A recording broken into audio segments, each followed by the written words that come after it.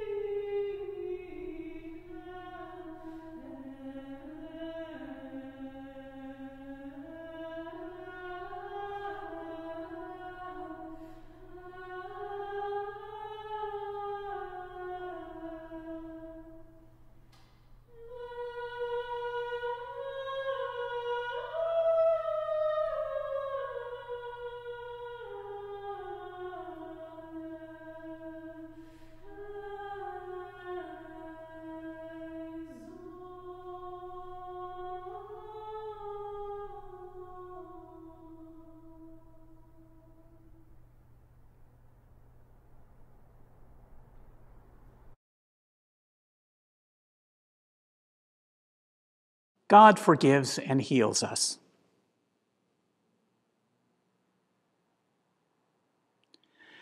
We need your healing, merciful God. Give us true repentance. Some sins are plain to us. Some escape us. Some we cannot face. Forgive us. Set us free to hear your word to us.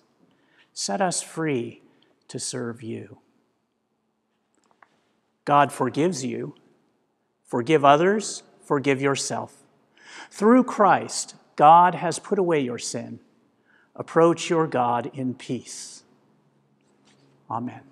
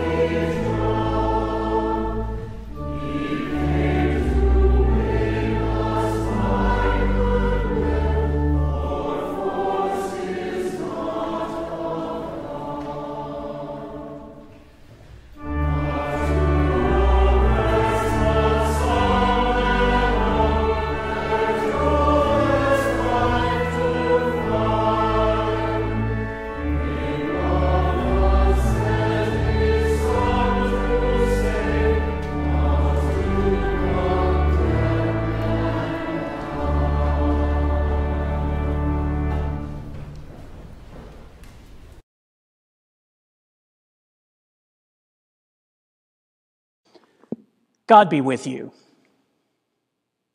Let us pray.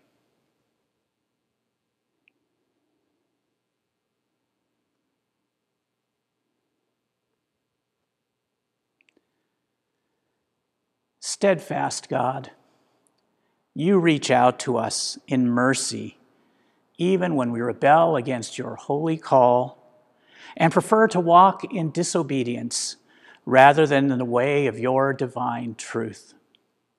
Soften our hearts with the warmth of your love, that we may know your Son alive within us, redeeming and raising us up into your eternal presence.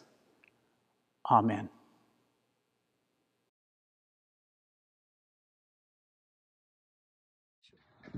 The long journey between slavery and the land of promise led through a barren wilderness for the Hebrew people.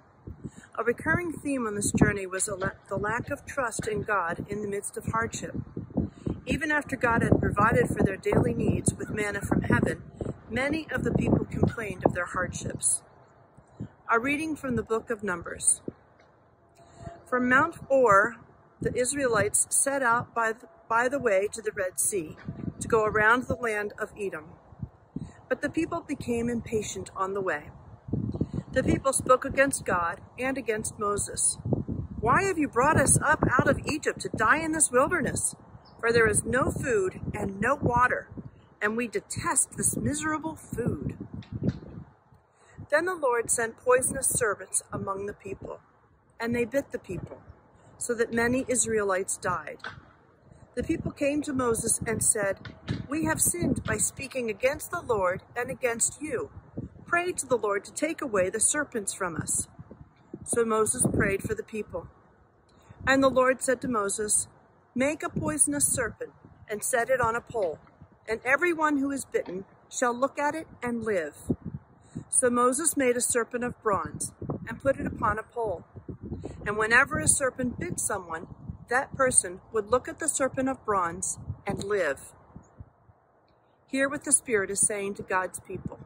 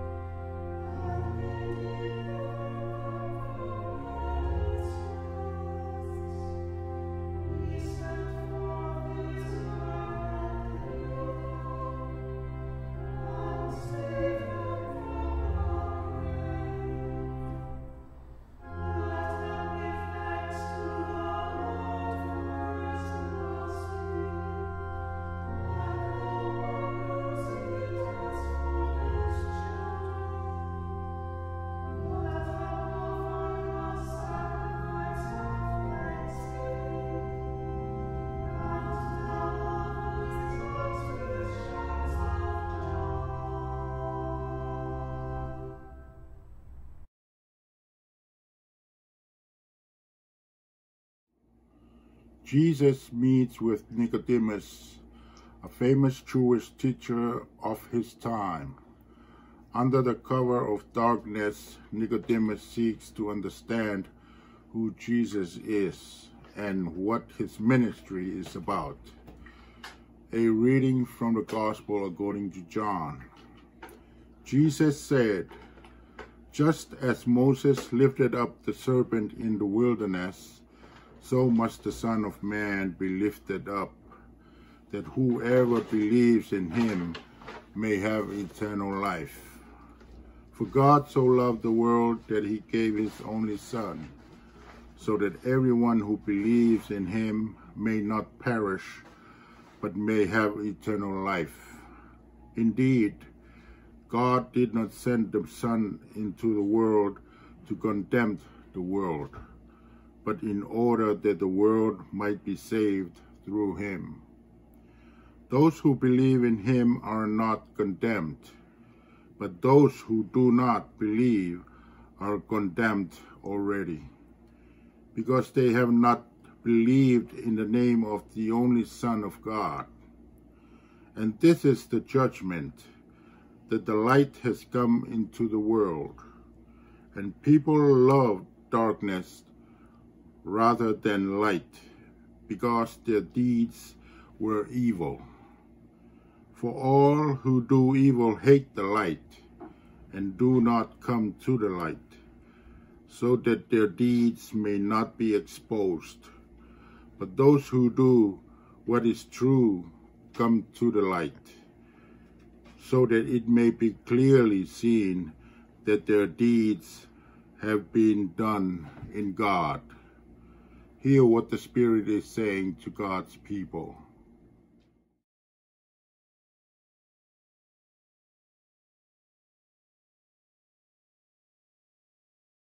Would you pray with me? Gracious and loving God, help us this day to understand and celebrate your dream for the world, to be transformed in Jesus' love, and to use our gifts to make a difference for others. Amen. Happy Laetare Sunday, the fourth Sunday in the season of Lent. Kind of almost like a Date in Advent, a bit halfway through the season, so as to give you some energy and some encouragement and some joy despite all the suffering. Be joyful, even those of you who are mourning. Be joyful, even those of you who have yet to get the vaccine. Be joyful, those of you who are still holding on to the pain of what the last year has been in isolation from one another, from our routines, and from the ones we love. Rejoice, because it is through this suffering that eternal life, life bigger than you even have imagined, will be available for you. Unfortunately, there's a caveat: if you believe, right? So we're going to spend a little time today just kind of exploring the two lessons assigned for today. Let's take a look. John 3:16 in our gospel today. For God so loved the world that he gave his only Son. You see it everywhere, baseball games in particular. Right on the other side of home plate, little sign. John 3:16. For God so loved the world that he gave his only Son. Continues to say, so that everyone who believes in him may not perish, but may have eternal life. That death is not the end of us, as proven by Jesus' resurrection. But let me go back. So this gospel references the first lesson. Just as Moses lifted up the serpent in the wilderness, that's kind of a big deal, that event, so I'll get to that in a second. So must the Son of God be lifted up, that whoever believes in him may have eternal life. So bronze serpent being lifted up in our first lesson in Numbers, and Jesus too must be lifted up in our second lesson from the Gospel of John. How are those related? I like to think that the image of God in both of those is pretty complicated, so we're going to just dive right in. So with Moses, everyone was walking to freedom. From enslavement to freedom. That was the journey. They didn't like the food. They didn't like the people they were walking with, maybe. They didn't like so many things of this new journey. But they held on to hope that they were going to get to some new place for some miraculous new life until they couldn't hold on to that any longer and they complained too much. So there's this passage where they were complaining and it says, the Lord sent. So I don't know if that's true or not, or the sentiment, or everyone blamed God for it. But apparently the Lord then sent poisonous snakes. These poisonous snakes then bit them and people died when they complained. And then they complained to Moses and they asked Moses to pray for them and to relent and just say, hey, God, do something about this. So Moses did. He went to God, said something about it on behalf of the people. God relented and actually intervened in another way and said, all right, Moses, this is what you do. You create a snake and you hold it up high, and anyone who looks at that snake will then live. Even if they were bitten, they'll live. So Moses goes and does this. He makes this bronze snake. People get bitten by a poisonous snake. He holds up the stick, and they look at the snake, and they're given eternal life. Or they don't die. Sometimes those are the same. Sometimes they're different. So then you get to the gospel, and we're comparing, or we're making this parallel that Moses lifting up this bronze cross had saved so many people because when their eyes lifted up, they were granted life. When they were looking at the cause of their suffering, they were given life.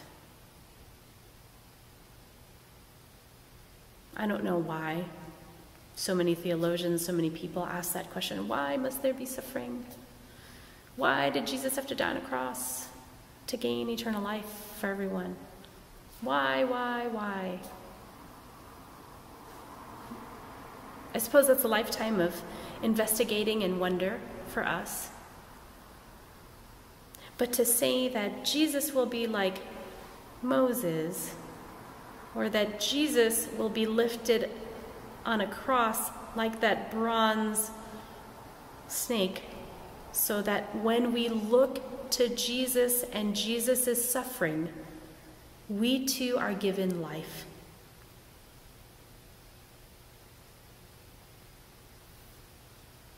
The last few weeks in Lent, in our observance of Lent, we have introduced a practice to you called the Examen, come from the spiritual exercises of St. Ignatius. He listed and named so many different prayer practices that the spiritual exercises now has been a book over 500 years, and people use it for their own retreats personally and in a group.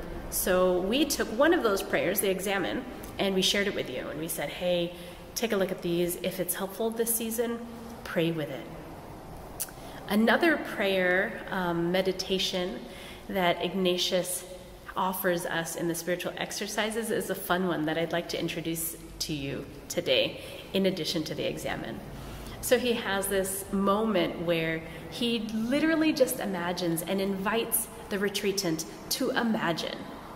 What was it like for the Trinity to take a look at the world and say, maybe we should do something about that. Maybe we should intervene and send Jesus. Like, what would that moment have been like? And when I close my eyes and I jump into that imaginative prayer, I'm just smiling at how fun the Trinity is, first of all. The interrelationship of a parent, a sibling, the glue that kind of puts them together, the Father, Son, Holy Spirit, but also the Creator, the Redeemer, the Sanctifier, all those pieces built as community. And when they looked at the world and saw all the suffering, felt with so much compassion and mercy, wanted to do something about it. And so sent Jesus, the most human form of this community, to interrupt our lives, to be with us.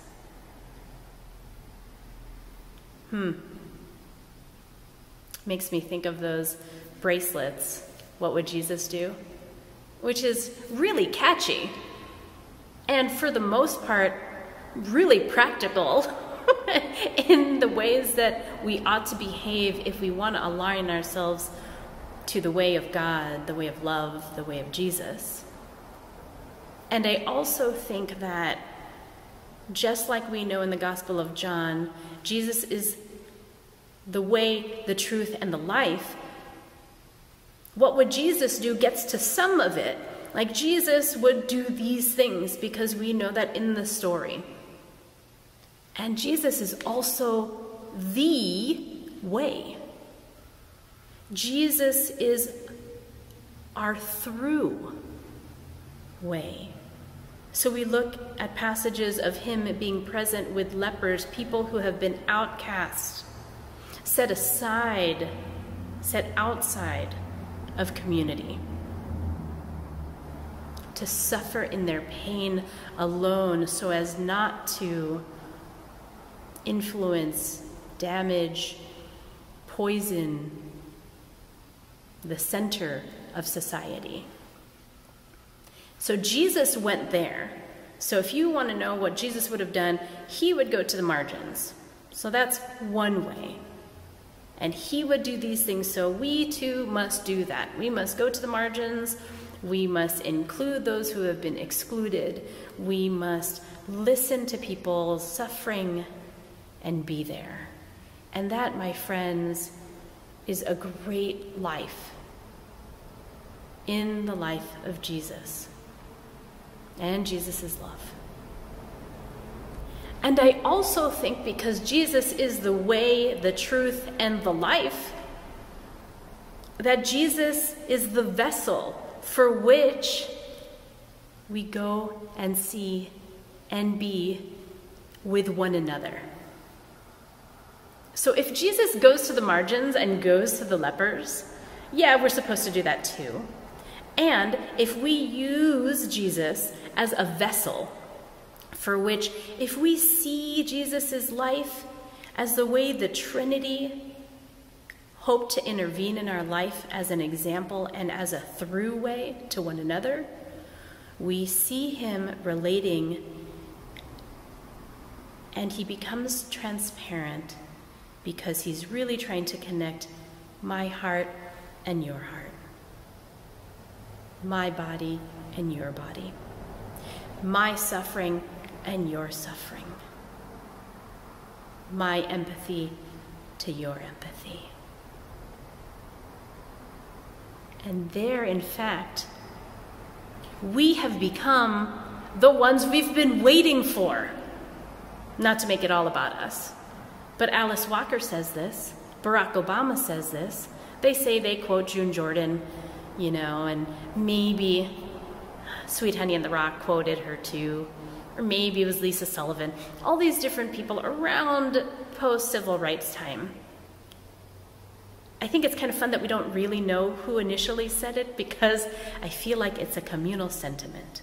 So in this communal sentiment, Jesus reminds us, because he is the way, that we are what we've been waiting for.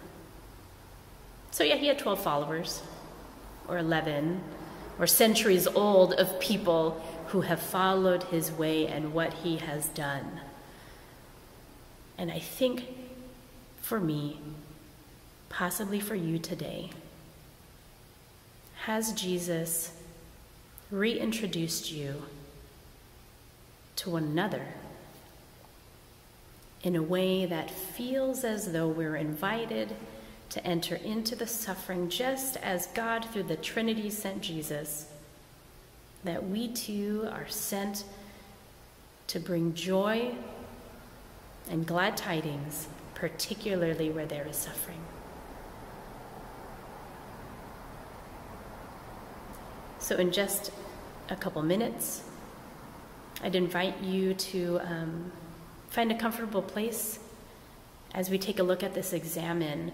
And the best part, I think, of the Examen, if you haven't noticed, the questions are the same every time you do it. But what is unique to the way Ignatius introduces this activity for us is that we have to name a desire. And that desire ideally is aligned to God's desire. And so the desire that we held out for all of us this week is we pray for the desire to resist turning away from the suffering of others. What we didn't write in that is because we think that will save us, because we think that because Jesus, when we look at Jesus on the cross, just like that bronze serpent, and they were saved, we will look at Jesus on the cross and go, wow, he has overcome death, and because of that, we too are saved. We pray for the desire to resist turning away from the suffering of others. So just chew on that desire for a moment. If you need to pause this part to slow yourself down, please do what you need to do. If you need to speed it up, please do what you need to do. And now we just go through the 5 steps of the Examen. I find it helpful to rotate my shoulders sometimes to create more room in my heart and my soul for how God will come and interrupt my daily life and make more space for God's goodness and God's mercy and God's compassion. And I pray that we do that together as an entire St. Paul's community and our neighbors to do the same thing. So with open hands and rotated shoulders, let us first consider what we are to be thankful for. In this particular sense, you may want to consider the suffering that you have endured, or the suffering that people in your family have endured, or the suffering in our community that we've endured, and actually maybe even practice offering a thanksgiving for the suffering.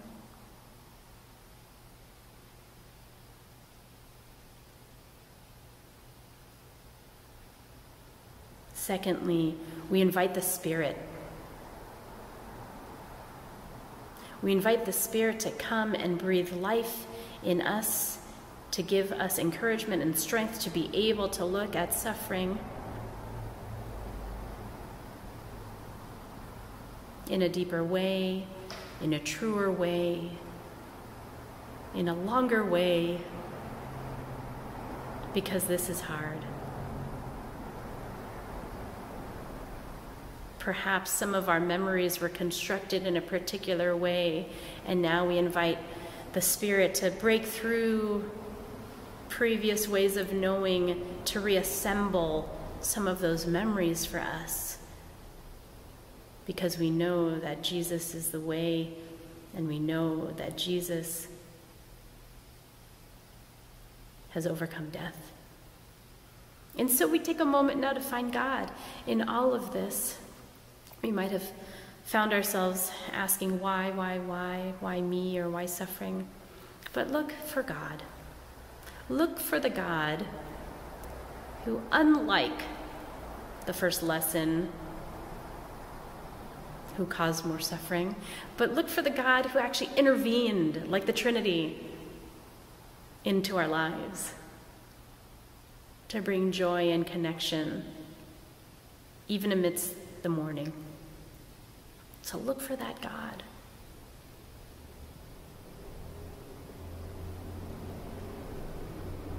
You may or may not have found God, and God may or may not have found you. So you may want to spend a little more time with that.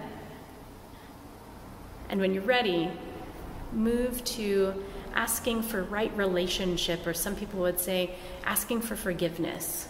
Was there something that I or we could have done a little differently? Did I just brush aside that person's suffering because I was impatient, or I've heard it all before, or I've got my own stuff? Ask for forgiveness there, because we were given many opportunities to connect with one another, and we might not have been ideal in every situation. So it doesn't have to be heavy. It just has to be noticed. And lastly, we move ahead in hopefulness, in real deep-seated hopefulness that yes, someday our experience of one another will be fuller and richer because of our faith. Well, maybe tomorrow I'll be a little more patient, or I'll stand up for myself so that I'm not just listening to somebody the entire time, but I too can share with someone, or in our community, what is the hopefulness we want to hold together in the midst of the very active desires and calls now we find ourselves in 2021. So my friends, there has been great suffering, and our desire this week is not to turn away from suffering and not to turn away from other suffering, but to look it right in the eye, just like that bronze serpent, just like Jesus on the cross. We look to our neighbor's suffering, we look to our own suffering, so that we too may be gifted eternal life, life in its fullness.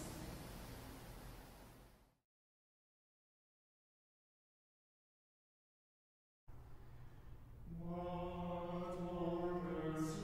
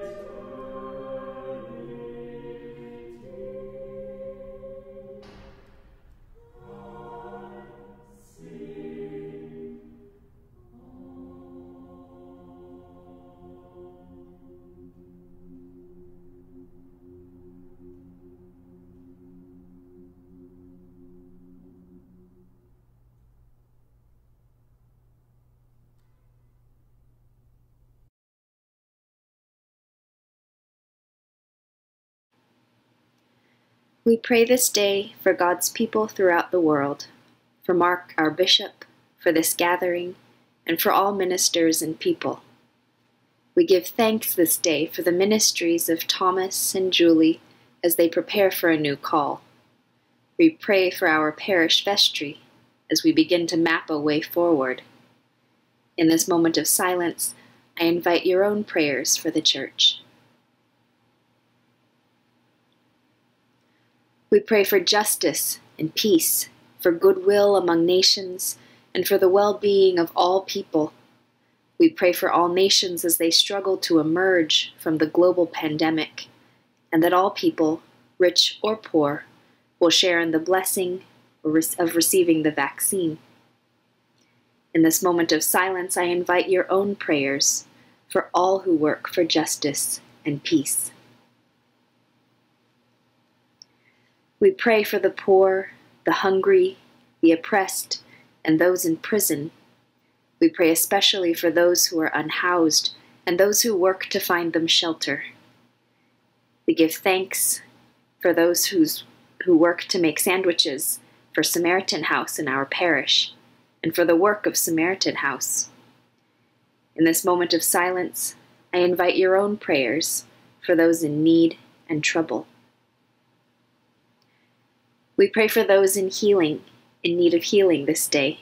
Especially, we remember those on our parish prayer list: Thomas Leidy, Christopher Filak for protection and safety, Joan Verlingo, Linda McLaughlin, Diane Miller, the Forrest family, Michelle Sloat, Susan Lawson, Billy Young, Banafshe, Laura Cope, Charles Vaughn, John and Arlene Borgeson, Nate Price, Michelle Blair, Nan Kasulos, Tom Bryce, Renee and Bernard Kem, Wally Clevisall, Jim Prescott, the Murdoch family, especially Charlotte.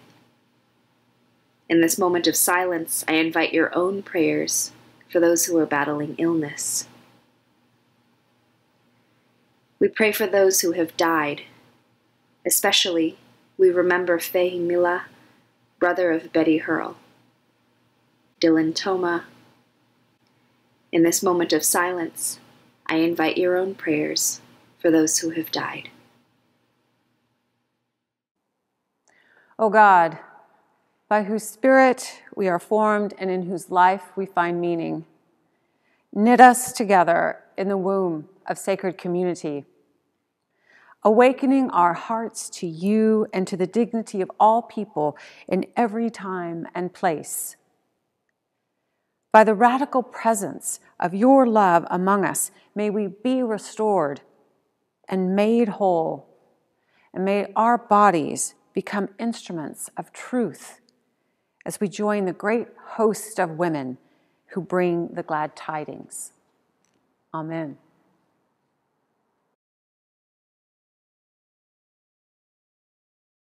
We gather all our prayers in one voice as Jesus prayed. Our Father, who art in heaven, hallowed be thy name. Thy kingdom come, thy will be done, on earth as it is in heaven. Give us this day our daily bread, and forgive us our trespasses, as we forgive those who trespass against us. And lead us not into temptation, but deliver us from evil. For thine is the kingdom, and the power, and the glory, forever and ever. Amen.